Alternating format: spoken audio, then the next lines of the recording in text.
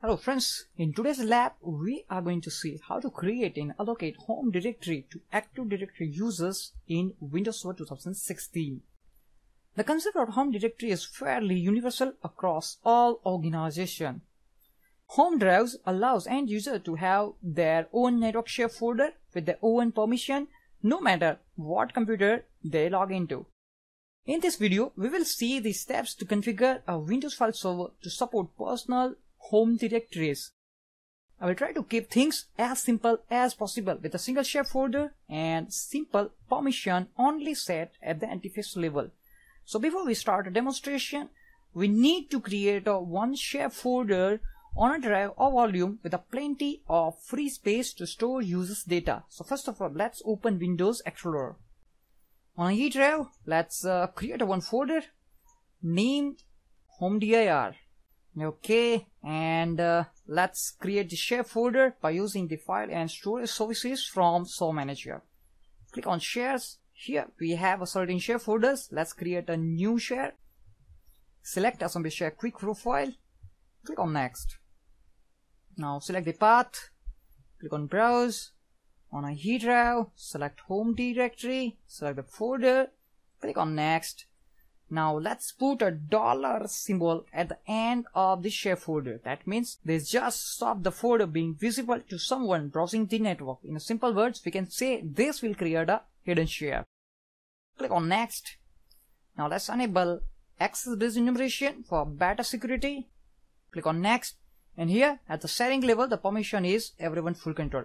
But we are also going to set NTFS permission. So let's customize it. Click on customize permissions. First of all, I'm going to disable the inheritance. Select convert inherited permission into explicit permission on this object. Remove both users entry.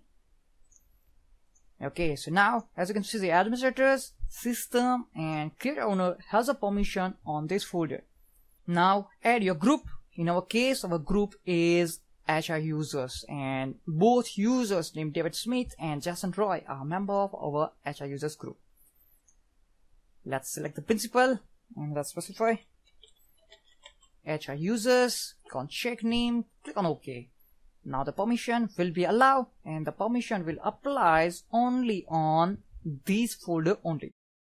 Click on show advanced permission and let's set a permission to reverse folders and execute files, list folder and read data, read attributes, read extended attributes. That's it.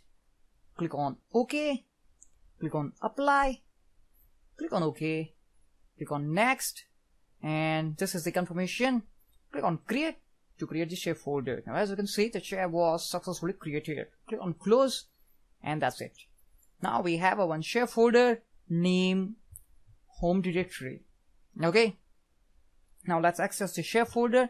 Let's see path, specify the name of our server, and that is lab DC01 / home dir and the $sign at the end of the share. Hit enter, and as you can see, the folder is accessible by administrator and on an E drive. Let's open a home directory. Right now we do not have any folder inside that. Let's copy the path and click on close. Now let's go back to the Active Directory users and computers to perform the next step, and that is allocate the home folders to the users.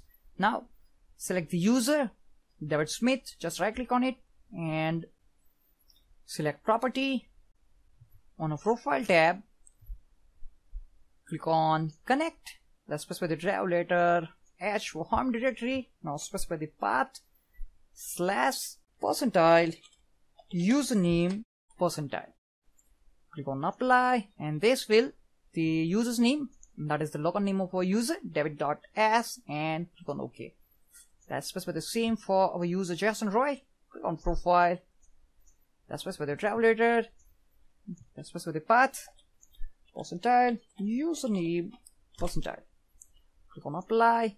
Click on OK. Now suppose if you have a multiple user, you can select all those users, right click on it, select property and select the profile and select home folder. Now click on connect. Let's specify the drive letter H and then specify the path, then / you have to specify the username %. So if you have multiple users, so that time you have to specify the path like this. But already we specify for both users, so I'm not going to specify now. Let's see the property of our user, Jason Roy. That is the folder name is jason.r. Now if you see on our home directory folder, we have a two folder named jason.r and david.s for our user David Smith. If you see the property, and if you see the security, David Smith has a full control on the share folders. Now let's check on our client computer. Already I log in as our user David Smith, and if you see the Windows Explorer, click on this PC. Right now we do not have a map drive over here. Click on close. Let's sign out from our user. Let's log in with the password of our user David Smith. Okay, and let's again open the Windows Explorer. Click on this PC, and here we go. Now we have one network location map drive is there named david.s, and this is the path.